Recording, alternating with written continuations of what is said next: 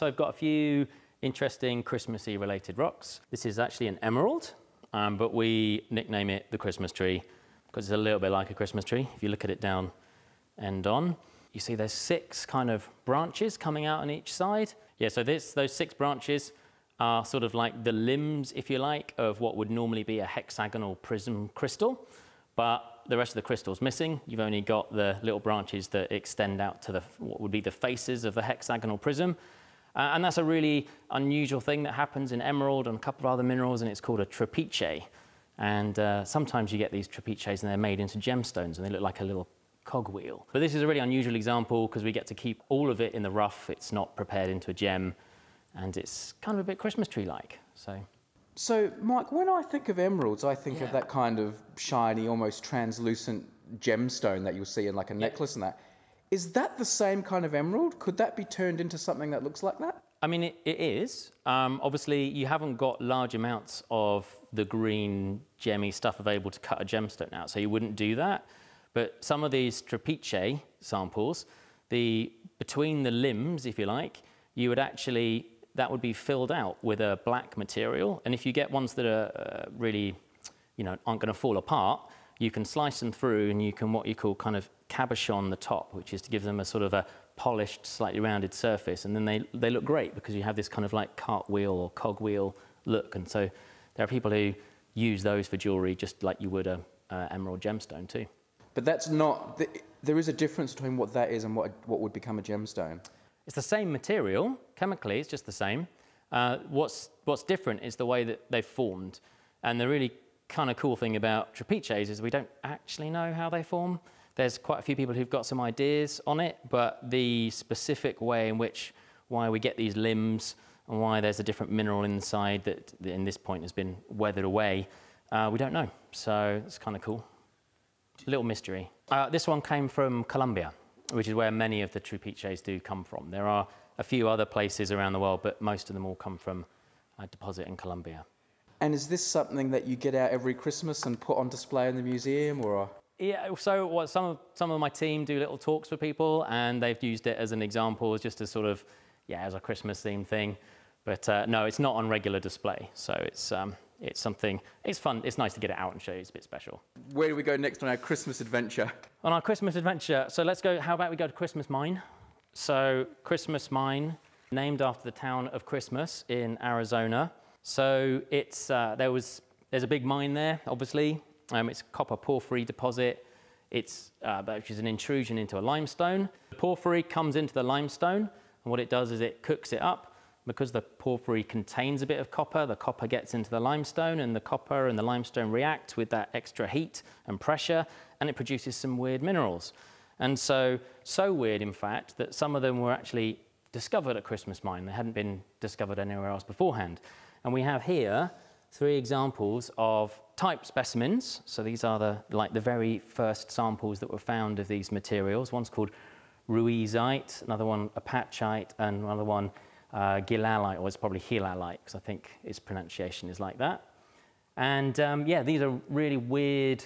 These 2 are copper silicates. This one's a magnesium silicate, or maybe it's manganese.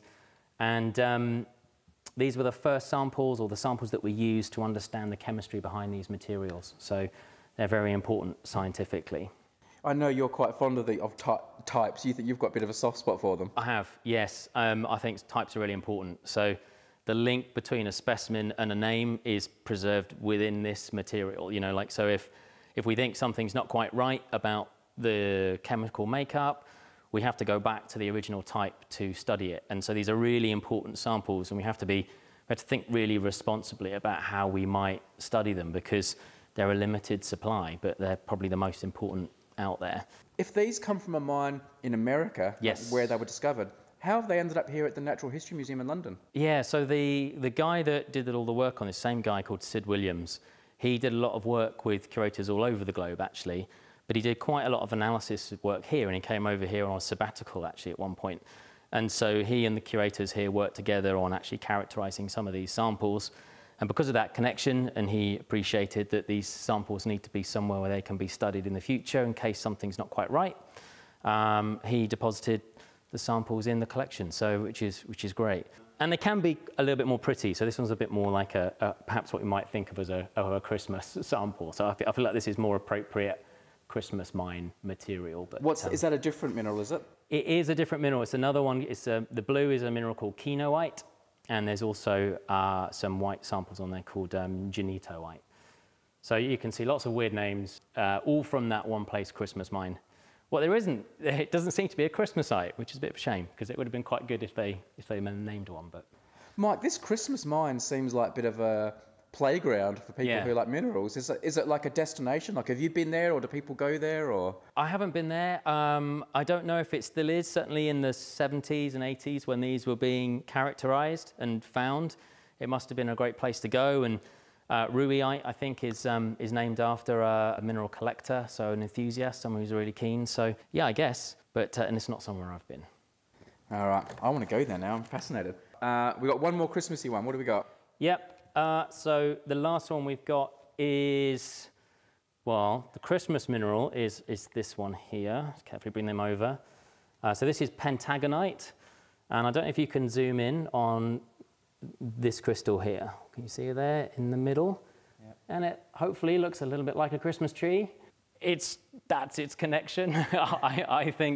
I always think it looks great. I think it's a brilliant looking mineral. The color is amazing. And it's quite interesting to me and to mineralogists because it's what we call a dimorph of another mineral, which is one I put next to it, which is called Cavansite. And a dimorph means that something's got exactly the same chemistry, but the way in which the elements are bonded inside is different. It leads to a different symmetry and a different crystal shape. And the way these two have grown is, so they produce different shaped crystals. Cavansite is more platy, whereas the Pentagonite produces these kind of fun little Christmas tree shapes. And I guess as a bonus Christmas thing for Pentagonite, but unfortunately I can't show you, is that Pentagonite was named, pentagon, so 5.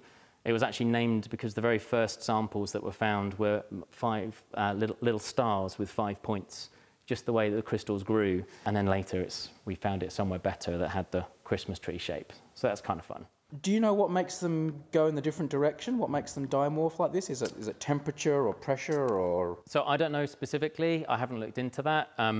Many different minerals, you're exactly right. It will be some subtle variation within the formation conditions that will mean that the bonds are slightly different, and creates that dimorph. Many dimorphs and even morphology, so that the shape of crystals will be telling us something about those original formation conditions, or what we might call the nucleation conditions, so what caused the crystals to grow in the first place. And many of those things are unstudied. There's 6,000 different minerals, so to understand all the different things, exactly how they form, would be a huge project, and no one's done that. So when you're categorizing a mineral and saying this is officially a new mineral, obviously it's not just the chemical composition, it's also the structure. It is, yeah, absolutely. It's you need to show that mineral is unique. Chemical composition is a part of it, but perhaps most importantly is understanding where all the different elements go and how they bond together within something that we call the unit cell. And the unit cell is your building block, basically, that repeats over and over again in 3 dimensions to create that crystal. And those unit cells can have certain symmetries, and those symmetries are what produce the crystal at the end of the thing. I assume you're using things like crystallography, are you, to do that? Or like crystallography is a massive part of discovering new materials, absolutely.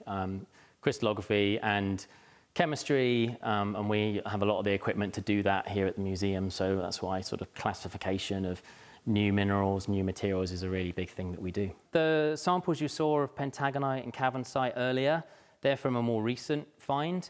The original finds were totally different, and they didn't have that Christmassy feel. So this is an example of one of the Cavansite earlier discoveries, and you can't really see the crystal shape at all.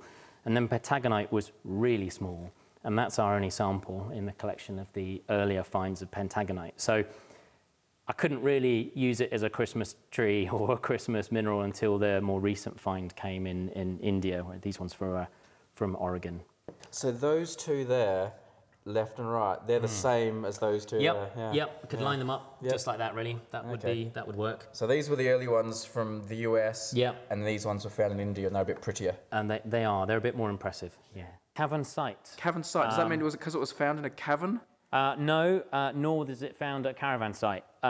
It's named after its chemistry. So calcium vanadium silicate. So Ca, Ca, Van, vanadium, site, Si, Si, so silicon. Is that common, Mike? Or are they normally named after people or places, or from your experience? All of the above. So yeah, generally speaking, you've just named the three main reasons minerals get called: after a name, after a person, after a place, or probably more often not after the chemistry of the material. Things that we can put into fuels, alternative solvents and those sorts of things.